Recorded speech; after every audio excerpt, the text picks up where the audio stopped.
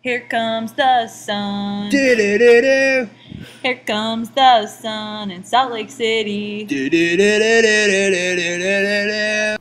The solar industry is the fastest growing industry today within certain technological niches, and knowing your solar potential before you invest in a system is really important. Solar panels are not the only part of solar. There's also solar water heat, solar air heat, and those things are very important. And knowing in advance what a building's performance will be is the whole point of the Salt Lake City Solar website. And we hope to be able to use it to craft policy to encourage solar power here in Salt Lake.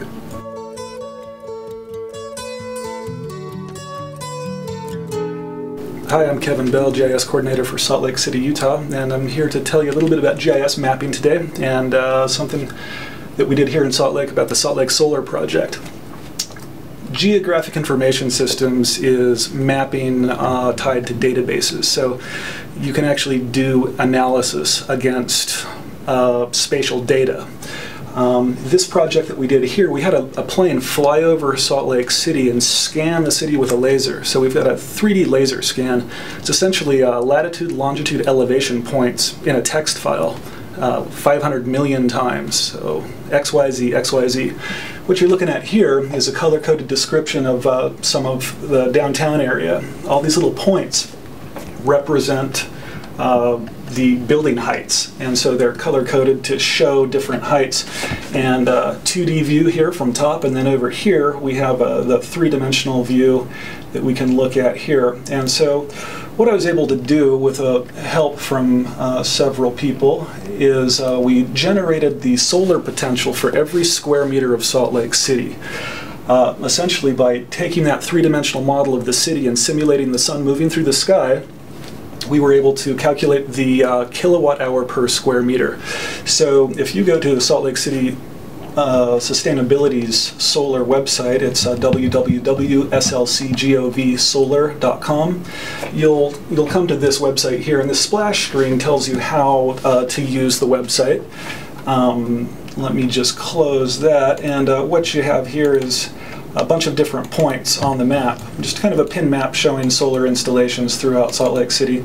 But what makes this map unique is this part over here. You can calculate your solar potential. And so you can either type in an address or pick a neighborhood. I'll just pick the central city area, and I'll just start zooming in here a little bit. And then you come over here and you activate the solar layer. So as we simulated the sun moving through the sky, we color-coded the total solar potential red to blue based on whether it was hot or cold.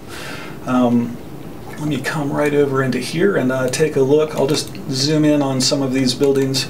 Essentially, we quantified the sunshed, and we could tell you your return on investment for any structure or any square meter of Salt Lake City.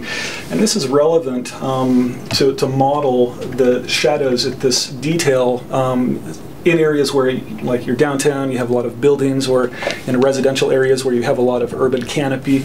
But let's go ahead and just take a look at this building here. This structure, you can see part of the building is hot and the other part of the rooftop is cold. So I'm just going to draw a polygon on the half that's hot here, and I double click, and the solar potential comes back over the course of the year. We're looking at the total kilowatt hour per square meter per month here on the radiation tab. If I come over to the duration tab here, it shows me the total number of hours of direct sunlight. And that's really important for modeling things besides photovoltaics, like water heat or air heat, things that are maybe a little bit more affordable for homeowners.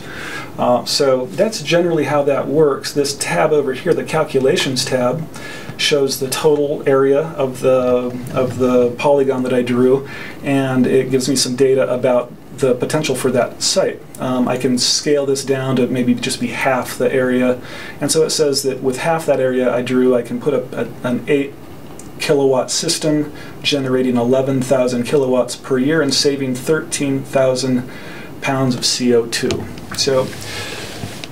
So kudos for Salt Lake Sustainability It's my end of it was writing a bunch of code, and we had help from the state GIS lab, AGRC, and Utah Clean Energy. So. Here comes the sun. Do-do-do-do. Here comes the sun in Salt Lake City. Do-do-do-do-do.